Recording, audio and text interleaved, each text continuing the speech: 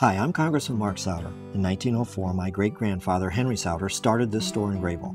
As a store owner, I have been through tough economic times.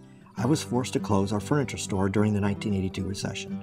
The financial crisis we now face is the most serious since the Great Depression. Greed and corruption have put us in this mess. I will use my experience and leverage to hold those responsible to account. We must get on the road to economic recovery. I'm Mark Souder, and I approve this ad.